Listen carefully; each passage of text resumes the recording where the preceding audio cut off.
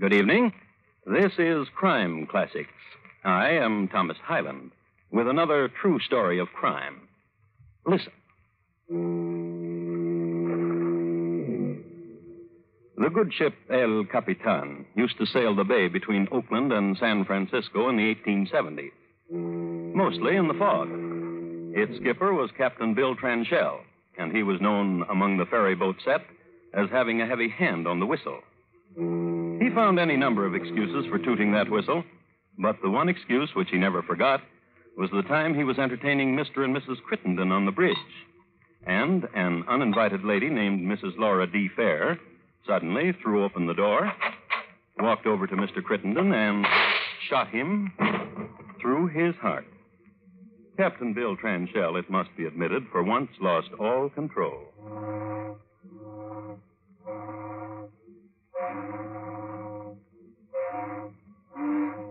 And unwittingly gave the nautical signal for icebergs in San Francisco Bay, which caused much hoisting of flags and battening of hatches, but could not change the fact that Mr. Crittenden was lying face downward on the deck.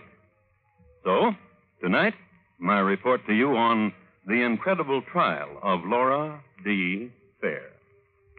Crime Classics, a series of true crime stories taken from the records and newspapers of every land from every time.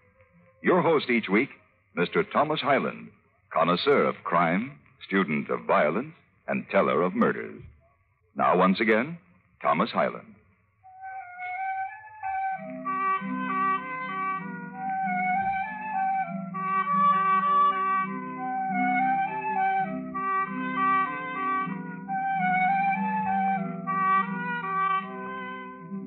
San Francisco in the 1870s was coming of age. It was getting civilized. By this I mean that gentlemen who carried guns wore them beneath their coats, and the can-can could be viewed by mixed company. And mixed company was the theme of the day. It was a very romantic time, and a time of elegance, of crystal chandeliers reflecting swirls of silken gowns, and from another angle so did polished brass cuspidors. Already the names Barbary Coast, Nob Hill, Gold Coast, and Chinatown were becoming legends. And if we are to believe all we hear, Grandfather didn't have it so tough.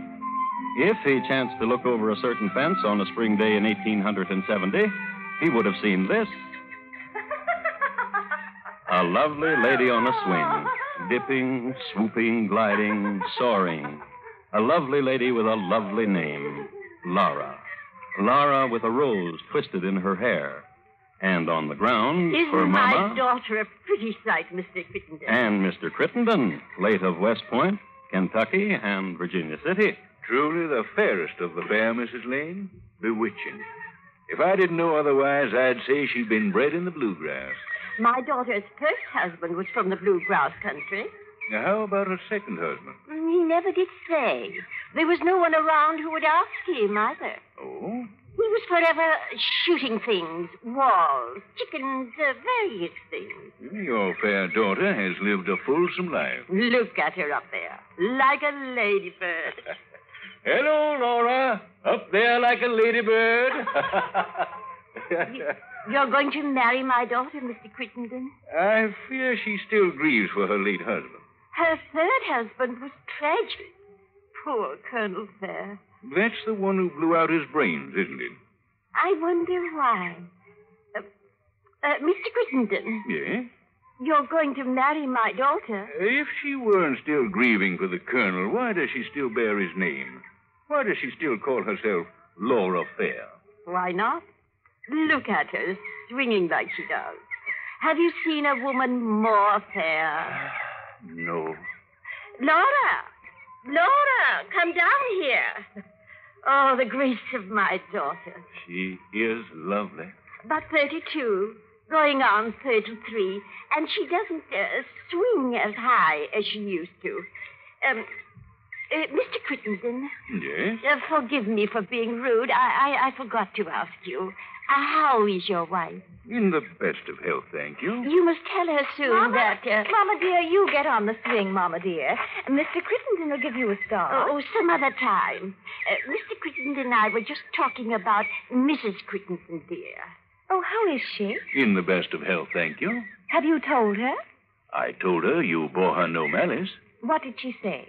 that she likes you, too. Oh, I'm so happy. Now, you go home and tell her you want to marry me. My dear Laura. You go home and tell your wife you want to marry my daughter.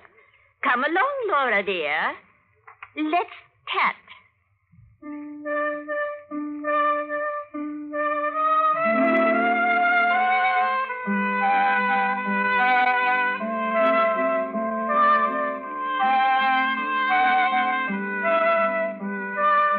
So they went into the house and they tatted, Mama and Laura.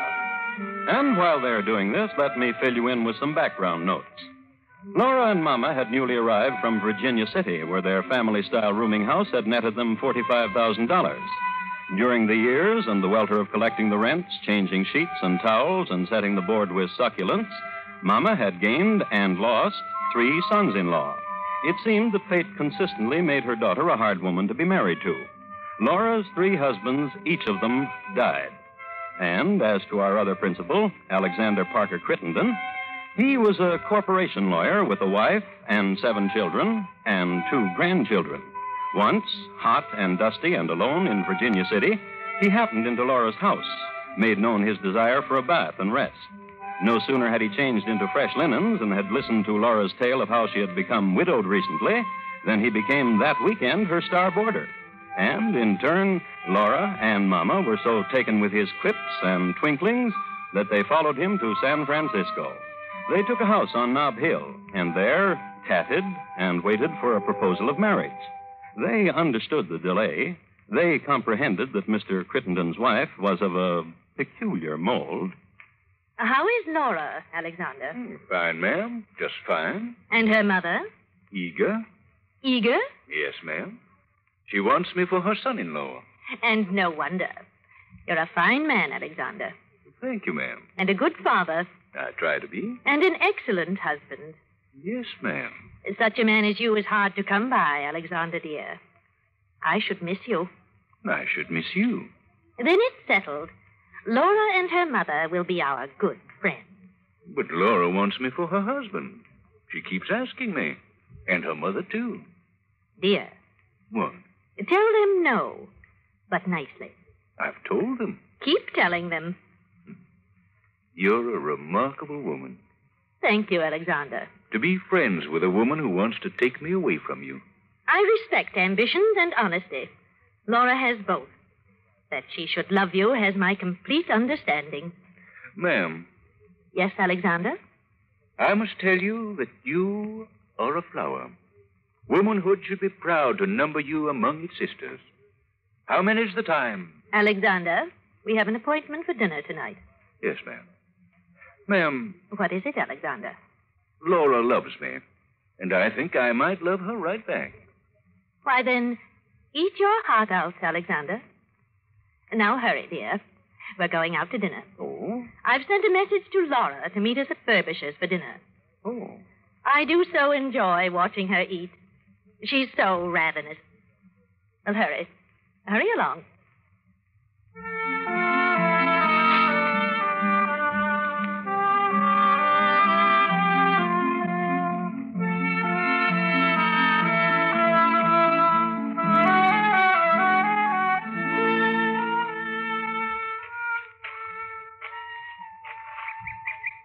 Mr. Crittenden, Yes, Laura. isn't today a pleasant one, though? Every day is pleasant when I'm near you, dear Laura. And last night, how wonderful. Sitting between you and your wife. What a wonderful woman she is. I wish you two wouldn't like each other so much. We both have the same consuming interest in life, Mr. Crittenden. You? Laura, Yes. I must tell you that you are a flower. Womanhood should be proud. When are we going to get married? Soon. Upon your honor? Upon my honor.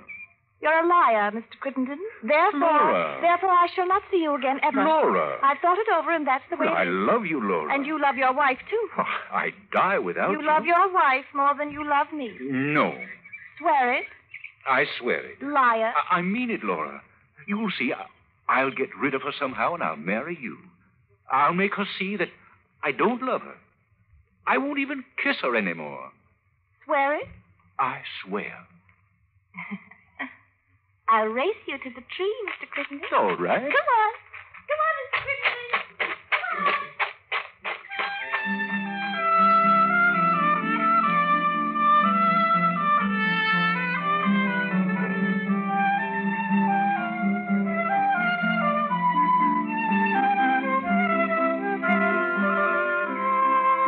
After that, there were more foot races When is he going to marry you, Laura? Soon. and much swinging in the garden. Has he set the date for your marriage yet, Laura? Laura, come down out of there and talk to me. And the patting session. Mama, What? I'm weary of his excuses. And one day, wearily, she wandered down Market Street. There was a shop on Market Street run by a fellow who specialized in four-shooters. Now, a four-shooter is the same thing as a six-shooter, but it's for ladies because it weighs 2 shots less. Now, this fellow who specialized in four-shooters was such a persuasive salesman that no sooner had Laura pressed her pert little nose against his shop window that he had her inside measuring her palm for pistol grips. When this chap let her go, Laura was the proud owner of a pearl-handled pistol, which this chap personally guaranteed. And that was in the days when a guarantee meant something. Also, you must be told that on the morning the purchase was made, Laura had been without a husband for 1 whole year. Laura had never experienced this omission since she was 18 years old. So, gun in purse, she took to following Mr. Crittenden around. One night, she followed the gentleman and his wife through the fog onto a boat called El Capitan. This was the ferry boat between Oakland and San Francisco. Its skipper, you remember, was Bill Tranchell, the heavy-handed fellow who liked to entertain on his glass-enclosed bridge. A toast. Well, thank you, Captain. Thank you very much. To your very good health, sir. And to the health of your very charming wife. And to yours, Captain. Thank you, ma'am. Now, this place is getting overrun with tugboats.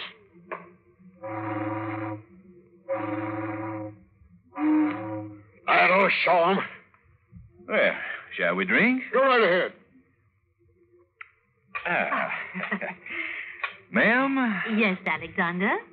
tonight, somehow, you appear radiant. Oh, dear Alexander.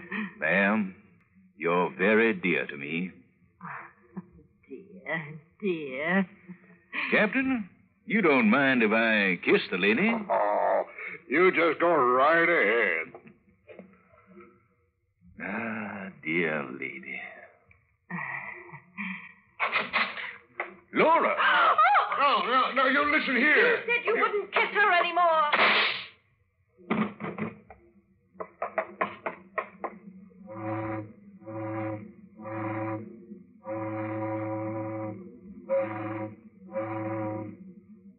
I leave you for the moment with this note. Though he died face to the deck, Mr. Crittenden was not buried at sea.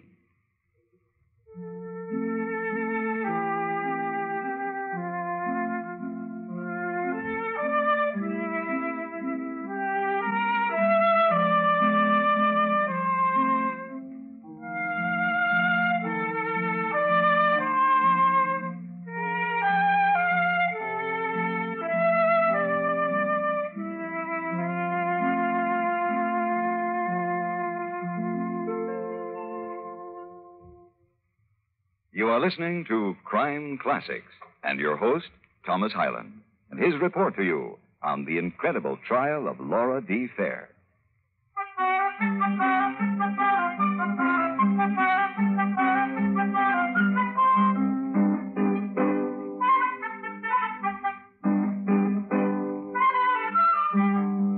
In 1870, San Francisco was a city where violence was commonplace. But this violence was by far predominantly of the species male slaughtering male, or male doing in female. So when Laura Fair shot Mr. Crittenden on a ferry boat, she practically invented a category and thereby caused a stir. It planted ideas in feminine minds where such ideas never dared to be. The sale of four-shooters skyrocketed, and somehow the sale of marriage licenses likewise.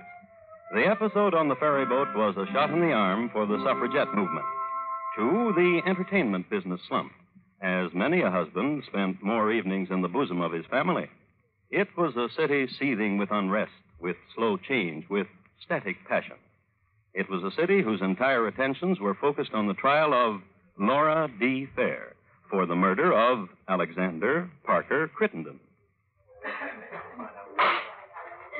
There will be order in the court. You may continue with your testimony, Captain Fenchel. There he was, kissing that lady over there. I refuse to be referred to as that lady over there. I was his wife. No, you are not. I was. Mrs. Fair, Yes, Your Honor. how do you explain you were Mr. Crittenden's wife? I was. Not that woman over there. I refuse to be referred to as that. You will get your chance to testify, Mrs. Crittenden. Mrs. Fair will answer the question. I thought I was on the witness box here, Your Honor. In a moment, Captain. I wish to hear why Mrs. Fair considered herself to be the wife of Mr. Crittenden. Since the moment we were both born, our love was made in heaven and our marriage, too. I warn the spectators that another such outburst may cause me to clear the court. Go on, Mrs. Fair. Thank you. Oh, you're quite welcome. My feelings for Mr. Crittenden would have been profane had they not been made sacred in heaven. Silence! Silence! Silence! The Sergeant at Arms will bring forward immediately the parties that applauded. I applauded more than anyone else, Your Honor. The Sergeant at Arms will bring forward that lady. I applauded more than her. And will bring forward that man, too. Oh, Judge, it was my fault. Of course not, Mrs. Fair. You were not to blame for the disturbance. Well, Judge, human nature could not stand the denial of the truth by that lady over there. It was I, indeed, who was married to Mr. Crittenden. What is your name, sir? Francis M. Hughes. Did you applaud? I stamped my foot. Why did you stamp your foot? I felt the compulsion. Why? I was carried away with what Mrs. Fair said, and I felt the compulsion. I fine you $25. Judge, Yes, Mrs. Fair. I will pay it. You are dismissed, Mr. Hughes. Oh, bless you, Mrs. Fair. Bless you, ma'am. Thank you, Mr. Hughes. And your name, madam? Emily Pitt Stevens. Did you applaud? I said, good, good. And I put my hand down on the bench in front of me, so. You are fined $25. But I made no noise with my feet. But with your hand, you did. With my hand, I did. You are fined $25. I will pay it. Thank you, Mrs. Fair. And thank you. I rather believe you than that woman over there. Mrs. Fair, you will have to draw heavily upon your bank if you will pay the fines of all who applauded. As long as you find them for cheering me, I will pay those fines. Your Honor. Just a moment, Captain.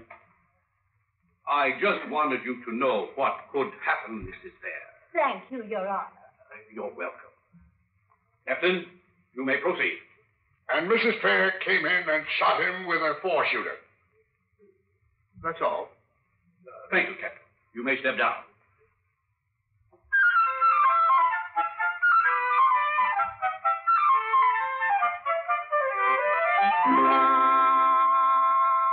Yes, I have the court reports here. And that's what they say. And if you think this was an unseemly way to conduct a trial, I have something else here. I'd like to read it to you. This is a consensus of legal opinion of the time, and I quote, "The trial was conducted in the main thoroughly and well, with somewhat less regard for the decorum of the courtroom than is customary in most eastern cities, though far in advance of the practice in New York City in this respect." Unquote. And now that we have resolved any uneasiness you may have had about the conduct of the trial, let's listen in again. Mama on the stand is an imposing figure. She wears brocaded black and a great veil that drops from her hat to her waist. Her feet, however, were cold. Bring the lady a foot warmer. That cushion will do. Thank you, Manette. I think that'll be much better, Judge. Thank you. Your feet will warm up in no time at all. Oh, I'm sure of it. And now, what were you saying about your daughter? I've always had trouble with her. I know what you mean, being a parent myself. Oh, not like Laura. What do you mean? Doctors, doctors, doctors. My daughter has tried to kill herself on numerous occasions. Oh? There's madness in the family. Besides, my daughter's second husband was mad. I don't think that helped. Grief and doctors and madness. I tell you, raising Laura was trying. But I think I did a pretty good job. Although my daughter is not sane, you know. Not sane? Crazy.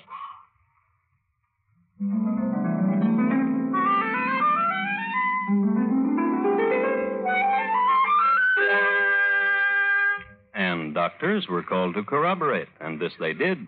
Little-known facts about Laura Fair were brought to light and caused more nudging of elbows than applause.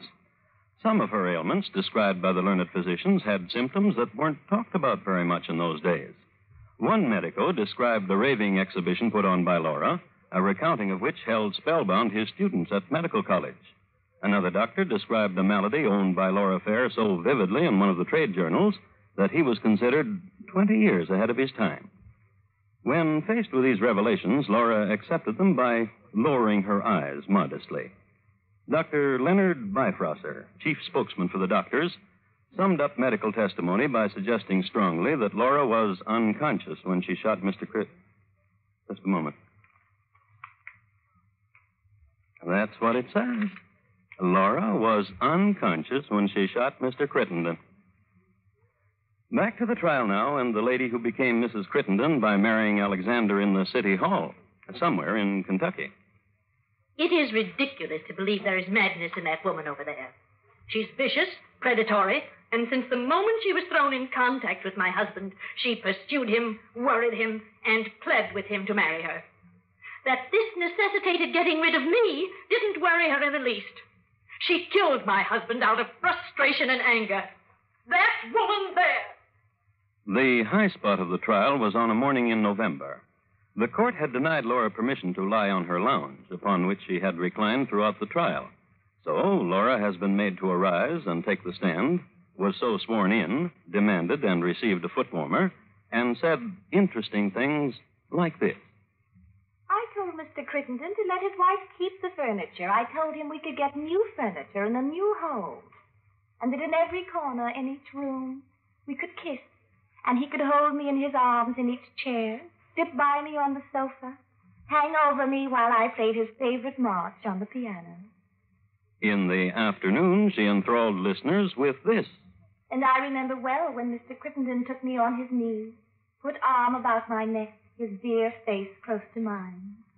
And he whispered, shall I say it, Jack? Please do.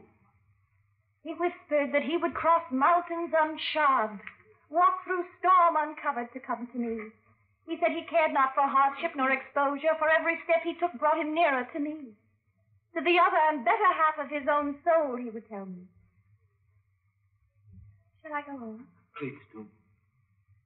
The night it is said I shot him, I can remember only glass. Glass? Cold as the touch, and through it, a disagreeable and peculiar voice. Did you recognize the voice? That woman over there. Continue. I put my hand against this glass, and it opened, and I saw Mr. Crittenden leaning close to a woman and kissing her, and I felt myself slip into an awful pit of blackness. I do not remember how I got away from there, or what was done to me after.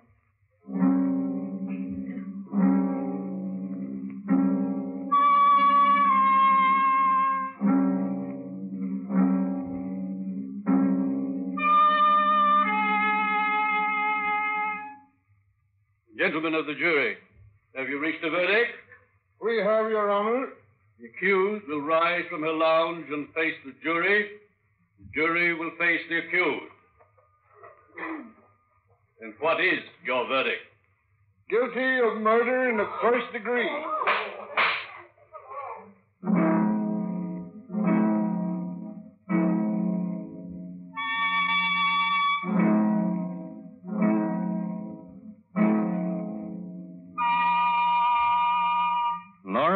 led away to jail.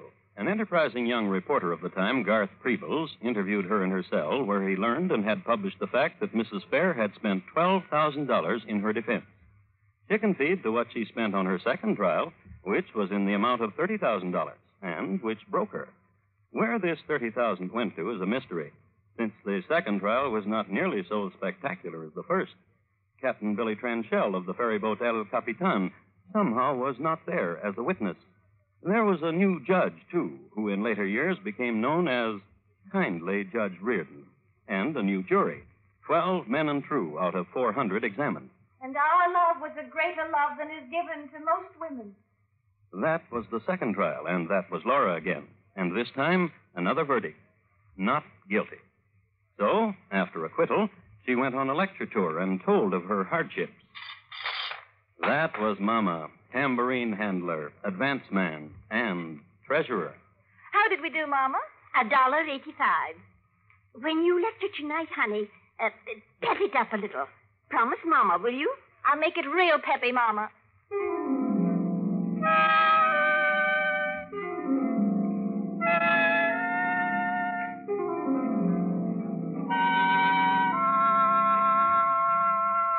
Mama passed her last tambourine one cold winter's night in Sacramento in the year 1889. But Laura lived on. She lived until the age of 82, after another husband and another long period of widowhood. Until the moment of her death, she insisted that Mr. Crittenden had only been her very good friend. And once, in a moment of mutual transgression, they held each other's hand. That's what it says, right here.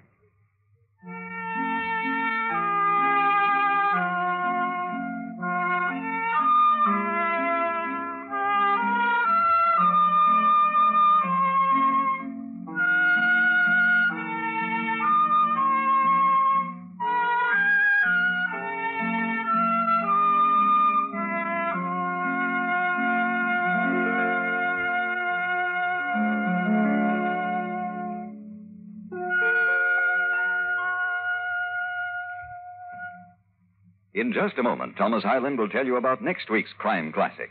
Laura D. Fair, tonight's crime classic was adapted from the original court reports and newspaper accounts by Morton Fine and David Friedkin. The music was adapted from themes of the period and conducted by Bernard Herrmann, and the program is produced and directed by Elliot Lewis.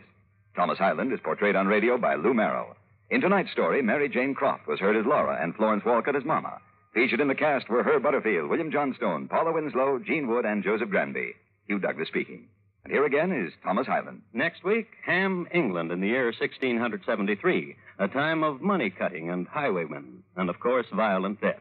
My report to you will be on the Alsop family, how it diminished and grew again. Thank you. Good night.